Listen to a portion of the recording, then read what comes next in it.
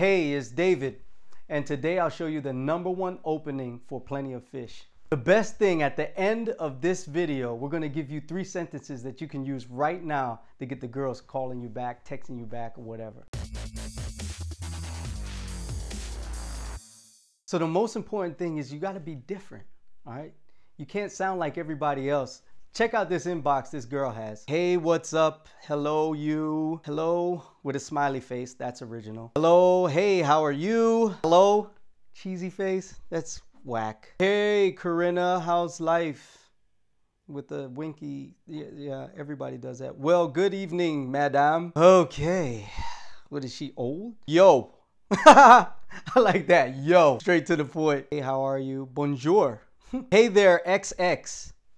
Is this a porno shoot or something? All right, so you want to make sure that you don't fall in the generic compliment section, okay? This is what the girl gets, all right, in her inbox. You got the hottest smile ever. You're really pretty.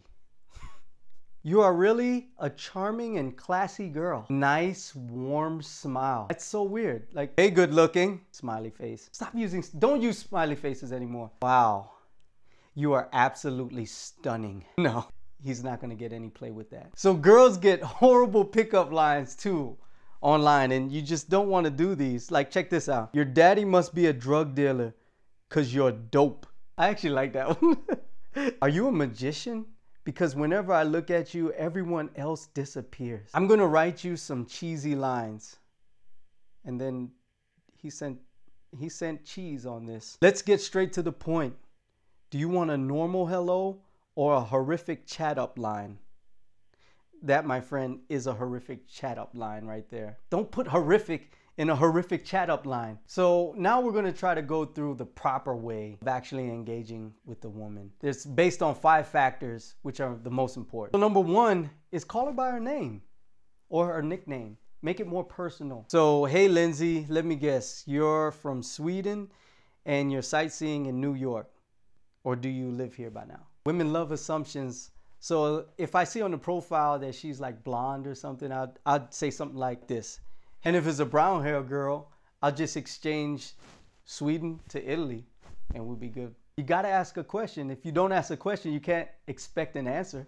So for instance, I would say something like, hey Emma, you as a 5'9" girl without heels can probably answer the following question. Is it harder for taller women to meet a suitable man? David.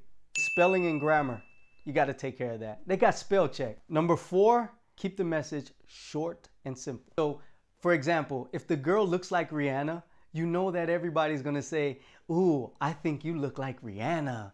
You know, you got to do one up.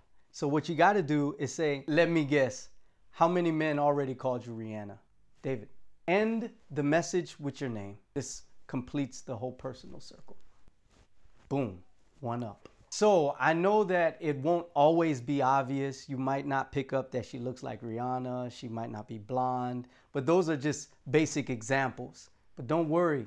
We have a set of openers. You can download all the openers right here on our website right now. If you like the video, give us a thumbs up and subscribe to our channel. We got more videos on advice on dating. Until next time, David, Premium Life. I'm out.